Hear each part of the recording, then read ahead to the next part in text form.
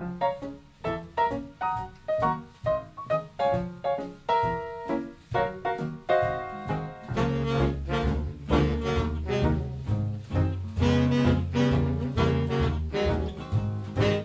my gift today, and I'm really happy that I got it. Well, it's what I said. I got my gift today. It's coming today.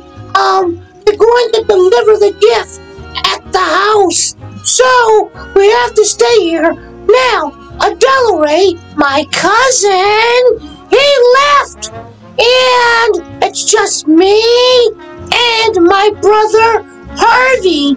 We're just waiting. Yeah, our dad told us to wait for a gift, and we're waiting for the gift. So, it should be any time now. Yeah, I think so. Yeah, we're waiting for the gift. It should be here any time. I'm hoping. Okay, Calvin. Let me look.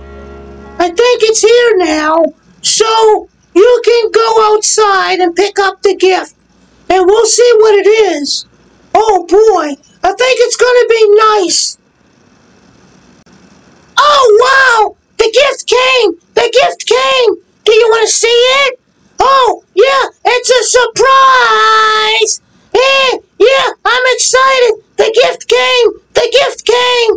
Oh boy, it's nice! You should see it. You should see what the gift is. It's gonna be really nice too. I couldn't wait, so I opened it up. I couldn't wait. Oh, this is great, everybody. We're going to the New York Yankees baseball game, and we're gonna watch a baseball game. This is a really great gift. I can't see anything. You think I can see the baseball game this way? Because I waited, I received a gift. Yeah. Oh, where is everybody? Oh, I can't see anything. Oh boy, I'm gonna have fun. A lot of fun. Oh, where is everybody? Hey, who turned off the lights? Well, okay, you guys. It's time for us to go. So, we're going to have to leave a note on the door for Adelaray because I'm not sure where he is. I think he's at the church with Pastor Mike. So, that's a good thing. And I guess we'll just have to wait to see. I was like this before. You see that? Okay, now I'm like this. So, look, guys, we'll just have to go to the baseball game. But remember, when the Holy Spirit came on the day of Pentecost, because they waited, they received the gift that God had for them. And I'm not God or anything like that, but I want to thank both of you boys for hanging out, and we're going to now go to the baseball park. And we'll just leave a note on the door for Adelaray, and I'm sure he'll be okay. You think so? Oh, wow! I'm glad to be at the baseball game. Now I can see everything. Yeah, I took the baseball hat off. I gave it to my brother Harvey, and I think he'll be much better. Okay, let's play ball. It's gonna be a fun game. Yeah, it's gonna be really nice. I'm here at Yankee Stadium. Well, I better go home now.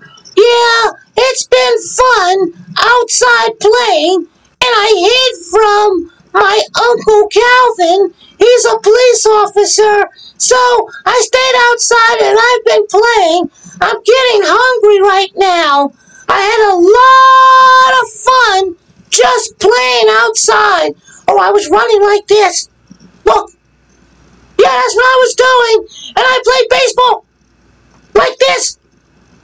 I love baseball. Yeah. Hey, you know what? And my good friend Clark, we like baseball too. Yeah. You like baseball? I do. I like the New York Yankees. Well, Clark is coming up here. What's wrong?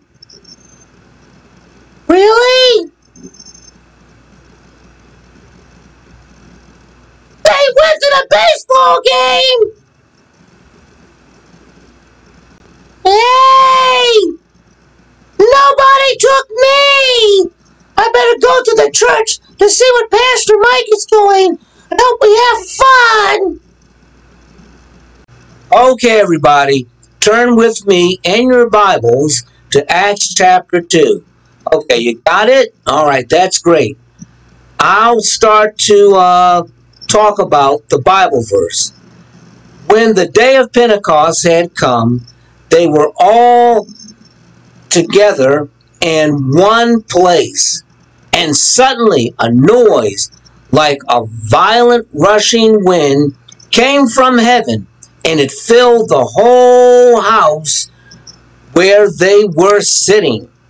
And tongues that looked like fire appeared to them, distributing themselves, and a tongue rested on each one of them. And they were filled with the Holy Spirit and began to speak with different tongues or languages as the Spirit gave them ability to speak out. Actually at that time, now there were Jews residing in Jerusalem, devout men from every nation under heaven. And when this sound occurred, the crowd came together, and they were bewildered, because each one of them was hearing them speak in his own language. So what happened on the day of Pentecost, God's gift of the Holy Spirit came down and fell on the heads of the people who were staying in the upper room where Jesus told them to stay, and they stayed there and they received a gift from God. God's promise came through. That's right. And Pentecost reminds us that God keeps his word and that the words of Jesus are true. So, that's what happened on the day of Pentecost. And we celebrate that day 40 days after Easter. So that's why we're celebrating Pentecost today. Oh, wow! Now, because I was impatient and I didn't wait, I missed the gift.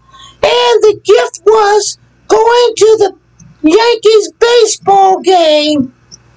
But I'll make sure about the Holy Spirit and everything like that. They didn't miss that gift because they waited just like they were told. Oh, wow! Boy, what a lesson I learned today. Yeah, I learned a big lesson today. Wasn't a great lesson, but, well, maybe I'll go to a baseball game some other day. Oh, wow! What a way to learn a lesson. Boy, it's not fun. Boy, I learned a big lesson from all of that. I learned to wait and be patient. It's a big lesson I learned today. I'm glad I did. I'm here at the baseball game. Yeah, go ahead, yell! Boy, I'm having fun. I'm sorry, everybody. I got caught up in the excitement of the baseball game, but I learned that you need to wait. So, when God tells us to wait, he means to be still. Stay where you are. And that's what it means. I learned a big lesson. I guess my cousin Adela Ray learned a lesson too. Hey, play ball. Have a great week. See you guys later.